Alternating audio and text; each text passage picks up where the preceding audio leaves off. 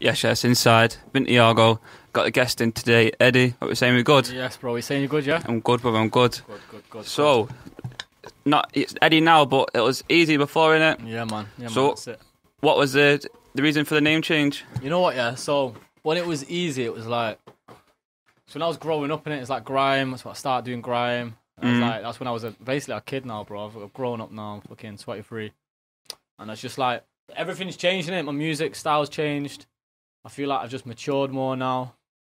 So I just had to just switch it up completely, innit? So EZE was more the grime list. Now Eddie's like the more this evolved. Is more like trying to get, not mainstream, but I'm trying to take it to the next level now. Yeah. Just switching up the pace. Exactly, bro. But the whole sound's changing now, innit? So it's more mature sounds. So I just thought, it needs to be something. Yeah, exactly. You know what I'm saying, innit? Yeah. So keeping it with the EZE vibes, back in the day, obviously big member and big part of High Life. What would you say were your best experiences of High Life? Jeez, one extra straight off. That was a hard set. That was a hard one. Shouts to Rio for that, lining that one up. Fucking shit. Can I swear? Yeah. One extra. Rinse FM. That was big. My Spitfire, to be fair. I remember when I got that, I was gassed, innit? I was gassed off that. At them times there, JDZ was popping. That was to be on, innit? That was the platform back in the day. Yeah, 100%, bro. Or even just like going on Big Mikey showing Silk City, clashing EZE Gibbs. Yeah. Well, I did think back now. I did quite a bit, man, back them times. But yeah, one extra probably the highlight about them times. The highlight. 100%. Yeah, that was like that. Yeah, that's the one point I can proper remember in it and think like, yeah, that was sick. So you mentioned the clash then with EZE. You clashed him twice, didn't you? Clashed him on radio. Then words are weapons first. Yeah, and then the radio and after. And then on Big Mikey showing. Yeah. What would you say? Would you say that clashing's helped your career evolve, or would you? I think so. Maybe a little bit back then. Definitely in it because that's what I wanted to do. Then it was like, yo, that's definitely what it was all about. Clashing, blah blah blah. But I didn't go into it with the right mindset in it. When I think back now, I was like, oh yeah, I could win, I could lose. Oh, I'm not really asked if I lose. Like, but now when I think back, it's like, why was I thinking like that? Like, I should have been going in like, nah, I'm winning this. I'm winning it straight on. Like, I set myself to losing it. When I think back now, it's just a learning curve, don't it? Yeah. Do you think clashing in the wrong mindset can tarnish or damage a music career for? Yeah, definitely, straight up. Definitely. I mean, if you're not going in like, I don't know if there's like anger there or it's like you've got a thing. I don't know, man. You can't listen to too much what they're saying, it does get to you, especially if you're not in the right mindset. Yeah. 100%. Like, no matter what they're saying, like, you can tell yourself it's not going to get to you, but you just kind of got to, like, not listen to what they're saying, innit? Yeah, but do you think it can actually, like, damage your music career in the sense of, like, obviously, a few years, like, you think about the Devilman and Skepta clash, and Devilman, you think just got... Yeah, I reckon so. But at the same time, I think it's how you come back from that, innit? No matter, like, yeah, you could... So it could mess up your career. People could be like, "Oh, he's shit." But then it's how you bounce back from that, innit? Yeah. So no matter what, if you've got the right mentality after that, even if you got spun, you got domed, you can still learn from it. Yeah, you can always learn from it. You just got to have the right mentality after it, and it's how you bounce back, man. No matter what situation. Sure. What are your pros and cons for clashing then, if you've got any? Pros, I'd say it's just fun, innit? It's fun. It's a laugh. Especially grime back then, like, that's all I was doing it for. It was for the laughs, it was for the fun. It was more like I weren't thinking about a career. We were just doing it as a hobby, then, isn't it? Yeah. So it's definitely a laugh, and it's definitely like something to get involved in if you want to go down that route, like the grime route. Like, you need to be if you want to do grime, you need to be ready to clash in it. That's yeah. If it's on mic or decks or anything, that's one of the main bits. But I say the cons is, in some people could see it as unprofessional, I guess, if you want to take it to the next level. Yeah. But it depends, man.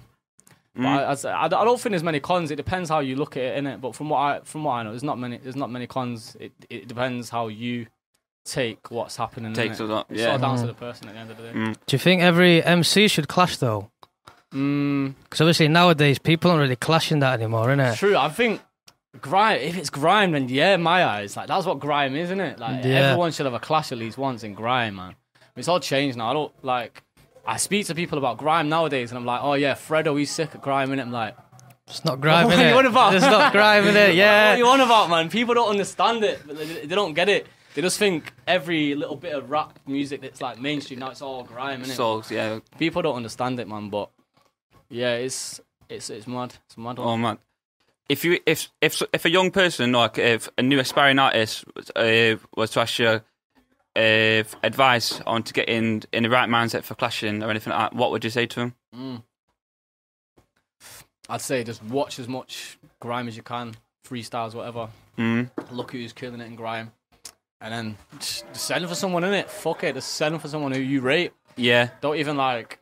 That's what it is, isn't it? You rate him, you send for him. Like, you're not going to clash someone who you think is dead unless it's like a beef thing, kind of. Do you know what I mean? Unless it's like disrespected you and you have to like show him what's what. Yeah. But like, I wouldn't have clashed EZE if I didn't rate him at them time, because I didn't have a problem with him. Do you know what I mean? It's just one of those things. It was like that. I wanted to. The thing is, when I think about it now, like EZE was out there them times. Like, he was pretty big in it. Like, he had a name for himself. Like, grime weren't big, but he had a name for himself. Everyone knew who he was in that scene. And before that, I was just thinking, I want to clash him, innit? I want to clash him. And then all of a sudden, it just happened, bro. It's weird, man. When I think back to it now, it's weird, innit? But I think, any advice if you're wanting to get into that sort of thing, just jump in knees deep in it. If you think you're ready, obviously practice. Practice makes perfect. Make sure you're doing it right. But just jump in knees deep. Yeah. Send for someone. Right, we're gonna get into one of your new tracks now. The new ones, Eddie. What's this one? So it's Oh Who. You can go get this. Is on Spotify, iTunes, all of that. I released it, a few months ago. This is like a little taste of what Eddie is, I guess, kind of. So it's completely different to anything I've ever released. Anyway, 100%. Just on streaming platforms, have you got it on your music video on YT? Yeah, that's literally it, bro. Just streaming platforms. Yeah, I might drop a music video for it soon. I'm not too sure though. But yeah, literally just streaming platforms. Standard. So I've not even thought about it properly. I'm probably gonna put an EP out, but I've been thinking, bang out a few singles first. Get a bit of hype. Get a bit of hype. Yeah, show people what I'm about now, innit? And it's gonna be a whole new fan base now. That's the way I've got to look at it, like, because it sounds different. So I've just got to start from scratch in a way. Build up again. You know what I'm saying? So yeah, bang out a couple singles and then think about it from now. I've got a few ideas lined up for like EPs and shit though. Yeah. Not thought too deep into it, innit? What are you using for your studio? Is it studio? So I go obviously Strikers. SK. But mainly I go to Jordan Leo, he's called. Is it? So Jordan, he's like... Is he the studio engineer and the producer at the same time? No, he don't produce, to be fair, no. He makes music, He used to go by the name K-Star. If anyone remembers Blessed Music back in the day. Like, I used to represent for Stockport hard back in the day. Like when music wasn't cool at all, bro. Like, but yeah, he's got K-Star, he used to be called K-Star. He's called Jordan Leo now, innit? Yeah. But yeah, he's sick on the buttons. That's my engineer in a minute. That's my guy. Who makes your beats and that? Beats, bro. I'm just on his YouTube thing, bro. It's dead. Serious. That's what I'm on, his YouTube mainly. I've got a couple people making me beats though. To be fair, I've got a few in it, but mainly I'm just looking at just YouTube beats, bro. So I need to get off that out of that stage. To be fair. Therefore. Hinder you late in life, innit, as well? What free downloads or like just copying them straight off? Yeah, free downloads mainly. Yeah. And then obviously I've got loads now that I'm gonna have to pay for, innit? Yeah, get the lease on them. I'm just gonna have to start doing it that way, bro. Yeah, it's worth it still. Obviously, if the song does blow, you're not gonna get any PRS from it. Like, exactly. XP released a tune, and one of his he catted the he catted the beat off YouTube, just straight to MP3'd it. You get busted on like Radio 1 and he got all his rights taken away from him. That's what I'm saying, bro. I'm not ready for all that, innit? I'm just gonna have to do it properly now. Yeah. Like, that's 100%. So you're not being too active recently. What you had a mixtape Magnus released about a year ago, innit? That was 21. 21, yeah. Yeah, that was like I'll say that's like the start of the new Eddie, innit? In a way, Before I even thought about changing my name, but yeah, I kind of changed the sound then. I thought that's hard. I did, but it seemed to got a lot of hate in the comments. I know obviously YouTube full of hate anyway. Yeah, you know what? But I think that's just because of the channel, innit? Yeah. Do you know what I mean? Like, it's known for drill and everything. Drill, all that kind of vibes, and I don't know. They're just not ready for that, innit? Yeah. Do you think a channel can affect the release on certain channels? Yeah, I reckon so. Definitely, maybe. Yeah, definitely. In fact, it depends, innit? Like, my sound now, I could risk putting it on like GRM Daily and all that sort of stuff, but then again, it's just like you don't know what's gonna happen nowadays. It's weird, isn't it? Yeah, you don't know what's gonna blow. You don't know what's gonna like. All it takes is one man to share it, and the next thing that's done. But yeah, I think the best thing to do is just build up your own channel nowadays, isn't it? 100 million%. Like, is that what we're going to be seeing this year? Definitely. At some point, I'll probably bang out a few in like GRM, all that kind of stuff. Yeah. But, yeah, I'm looking to just build up my own thing to start from scratch. So, what are your reasons for being quiet? I do. we had a message in that you said you had losses in your family. Yeah. So what? 2020 now? 28 end of 2018. My grandma got cancer in it. My grandma was basically my mum, though, innit? So brought me up from being born, basically. My grandma got cancer. She died like a month later. No worries, bro. Nice one. Grandma got cancer. She died like a month later. And then my granddad, in that like process of my grandma being in hospital, he went into hospital. So we had my grandma's funeral. What was it? The 9th of November. And he died on the 11th, 2 days later. Mad. It's mad. So yeah, it's shit just took my head off. And then yeah, man, Ed was up my arse, innit? Depressed, whatever. Do you think that affected your music career? Not in a sense of obviously you being quiet, but do you think it affected your music in the same essence?